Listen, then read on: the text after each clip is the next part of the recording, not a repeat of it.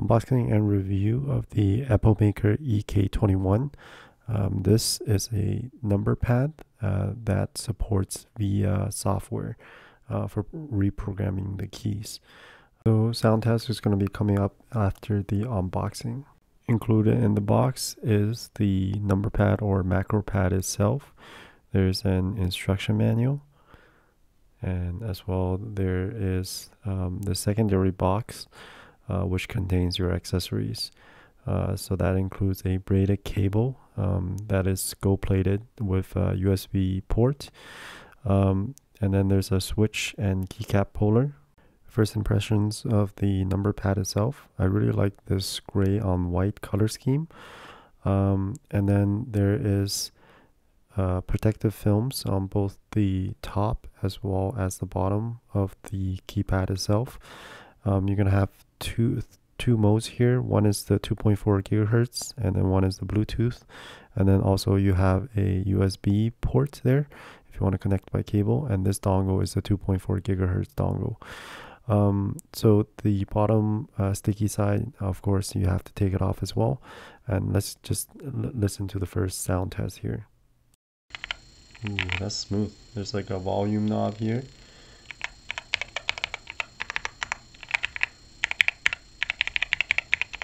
That is very smooth. If you do a lot of data entry, having the number pad on the left side of your usual keyboard is really good for ergonomics, because you can use your mouse on the right hand for moving between fields.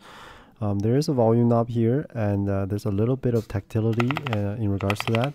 And here's another sound test with the microphone a little bit closer.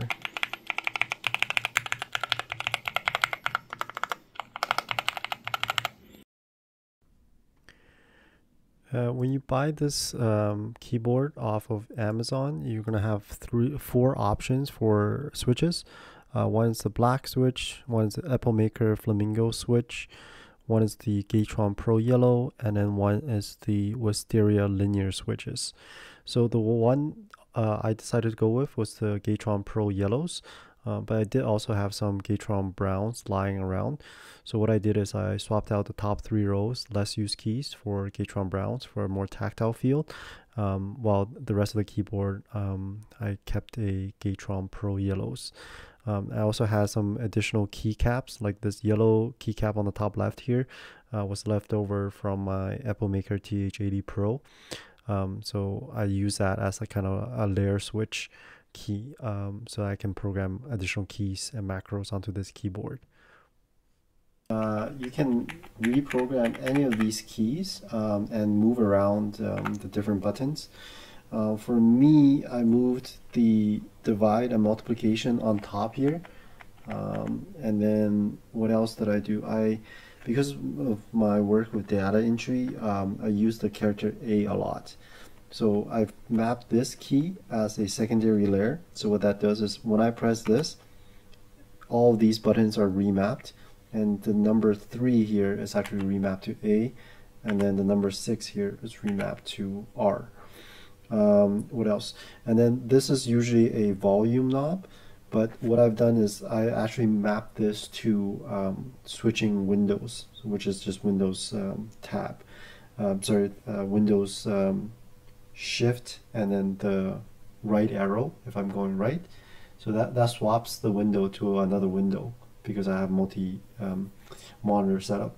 So that's just an idea to give you of like what you can do with the macro pad.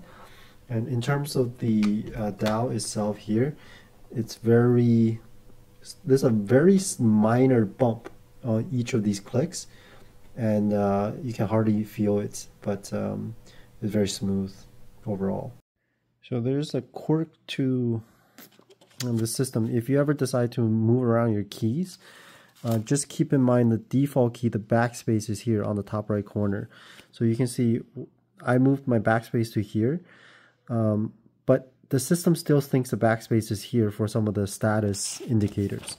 So for example, if you wanted to turn off the backlights, you would do function plus backspace to turn off the backlights. So right now there's no backlight, and if I do that,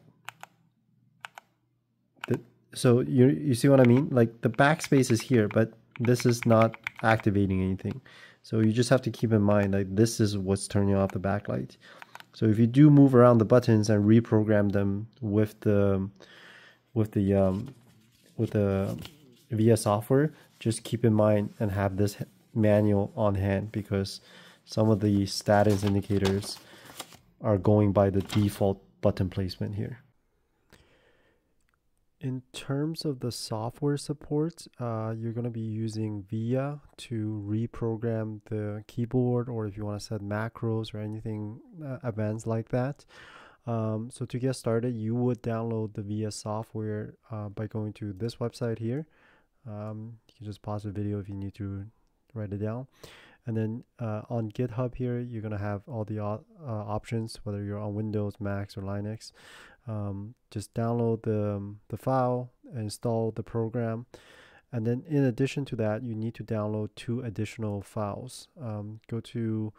Just search up this on Google, and it's going to be the first file. So you're going to download the VIA USB JSON file, and then you're also going to download the VIA 2.4 gigahertz JSON file. So once you have these downloaded and installed, so you're going to have your software kind of looking like this. So default is going to look like this with 3 tabs. I plugged my keyboard into the USB wire. At least this is how I set it up on the first time. Honestly, I cannot get it working now. But to get it working, supposedly you get to this tab, show design tab, and then it's going to populate a new tab here. So if you see now 3, click, now there's 4. You come in here and you're going to need to load definitions. So this is where you go into your downloads folder and you find those 2 files, the USB and the 2.4 gigahertz. You might have to extract these files first. I'm going to just load in the USB file, and then I'm also going to load in the 2.4 gigahertz. So if I recall correctly, I got it working by loading both of these files previously. And then once these files are loaded, you should be able to see your keyboard pop up here. And this is where you would interact with the VIA software to kind of program the macros. However, for the life of me, I cannot get this thing to work a second time. So I've already programmed the macros, and I don't really recall what I did basically to get them working. So yeah, the VIA software is really well reviewed. So I'm thinking this is more of a Epomaker problem, because officially the VIA software does not support this keyboard, the EK21. And so that's why they're asking you to load these JSON files. And in the software manual, it actually tells you when you load these definitions to use the V2 definitions. So for example, if I try to do this, use V2 definition load, it pops up with all these different errors. So I'm thinking the first time I did it, I probably didn't click this. Anyways, maybe a reboot of my computer will fix it, or if I reset the keyboard, maybe it'll fix it. I'm not going to take a chance because I kind of already programmed it the way I like it.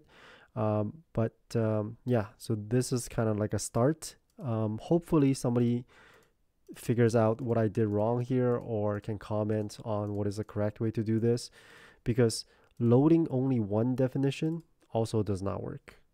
So if I switch it over to 2.4 gigahertz and unplug the USB, it also does not work. Re-upping the software again also does not work. So I'm not sure exactly what I did. Yeah. Yeah, so this VIA software is the best part about this keyboard, but it's also the worst part about this keyboard. That's it for my review and opinion about the EK21 number pad / macro pad.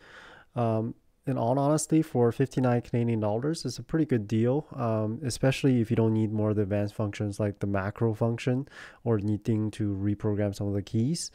There's of course also the RGB elements. If you're into that thing, I'm really not, but you can swap out the colors and all that stuff. However, if you do need to use the macro function, I'll probably look for an officially supported number pad, but this downside of that is they're usually much more expensive. So that's it. If you're still interested in purchasing this keyboard, there will be an Amazon affiliate link down below. In addition, please make sure to subscribe. I'm trying to get to 2,000 subscribers.